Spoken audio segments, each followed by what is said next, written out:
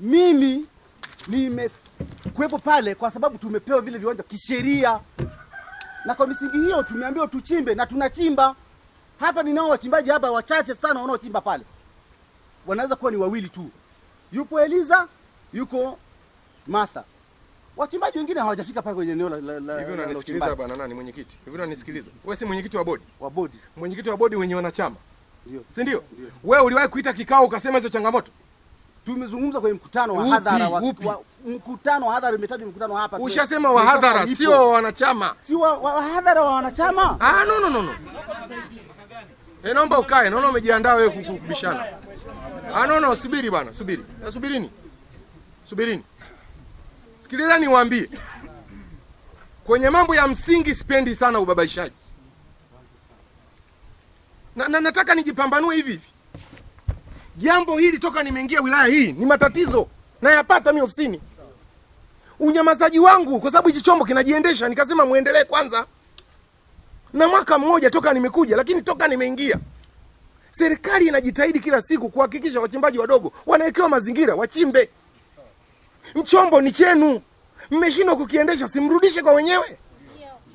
Unavyoniambia hapa wanachimba wawili, sijui wanafanya nini. Wewe unazidi kupoteza tu. Nazidi kupoteza. Miaka 3 watu hawajakaa mkutano unaotakiwa wa kisheria. Wewe unasemaje huko kwa jibu la sheria? Kupewa shanda pale, eti kupewa pale leseni. Imesoma umepewa leseni. Uendeshaji unataka kuniambia huko kisheria gani wewe? Acheni mambo ya ubabaishaji. Ndio haya ambao watu wanalalamika. Manunguniko yanakuwa makubwa, ndio maana watu wanavamia hata leseni ya mtu binafsi kwa sababu ya mambo haya. Mnatupa wakati mgumu, sisi hatulali kwa ajili ya kurescue mambo ya usalama huku. Kumbe vyanzo ni nyinyi. Mimi nitakubali hii hali. Unaniambia nikusikilize wewe? Mbona hujasema siku zote? Usiniletee kabisa mchezo hapa. Na usiniletee mchezo. Naomba nirudie tena. Nimekupa heshima, jieleze. Eleza vizuri. Kwani unaeleza kwa hasira? Na mimi naomba niwaambie ndugu zangu, nitahakikisha ushirika uaminika unapata fedha za kusaidia uchimbaji wetu.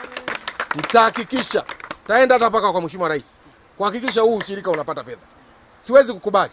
Fedha zipo. Mbona wanapata wengine na hawatuoni wanachimba? Wangapi tumesikia wamechukua hela na hawachimbi? Hawana hata mahali pa kuonyesha. Wangapi? Sasa hao wanatoa nini? Wanapewa rushwa watu, si ndio? Tutajua hizo rushwa utazitema tu. Hao nyonge hao ndio tuwasaidie jamaa. Tuwe na huruma.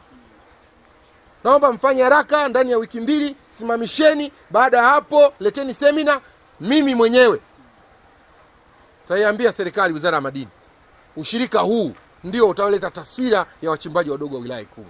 Ushirika huu nataka usimame uanze kufanya kazi. Hili la habari ya ripoti ya utafiti. Mzee, umesema maneno hapa si wako.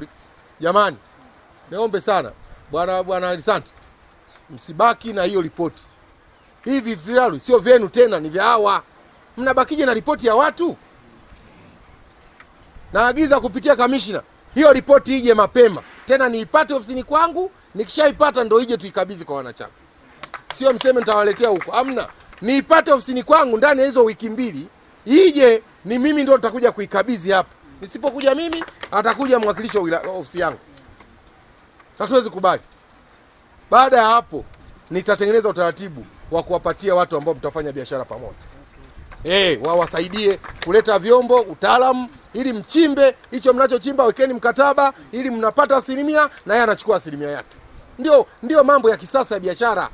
Huwezi kufanya peke yako sababu ya mtaji, vyombo, utaalamu, teknolojia kama hizo.